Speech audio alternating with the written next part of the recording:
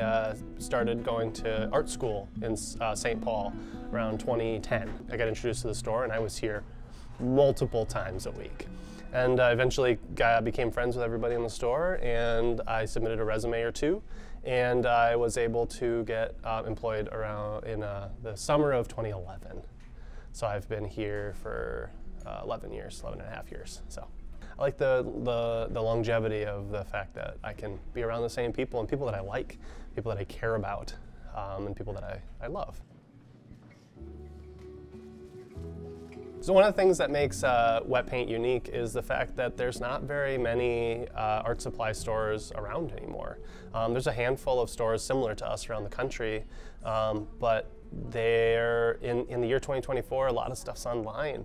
And we have an online presence, and that's important, but one of the biggest things is inviting people into this space and being able to answer questions that they wouldn't normally be able to answer with a Google search.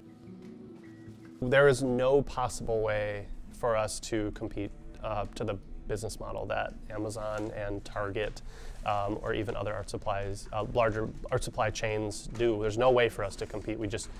We're on a totally different scale. But we are in the same industry. And so it's our knowledge and expertise. Some people want to come in for the community. They want to come in and they can see, oftentimes we have people running into their friends here, other artists from the Twin Cities, and people actually travel across the country to come and visit us too. They've heard about us, which is really humbling. It feels like an honor to be part of a team that can reach so many people.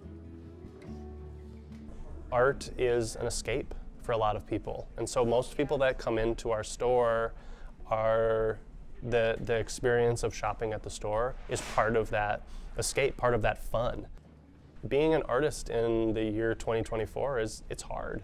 There's so many different ways to express ourselves, and when people are able to come in and be surrounded by all the stuff that we have and talk to people about the things that they might feel embarrassed to talk about with their friends about because all they do is talk about fountain pens, they come in and we can hang out at the pen counter and I can enable them or penable them all that they want, and it's a welcoming thing. Art is such a unique community that is big and small at the same time that it feels like people are just coming to visit home. That's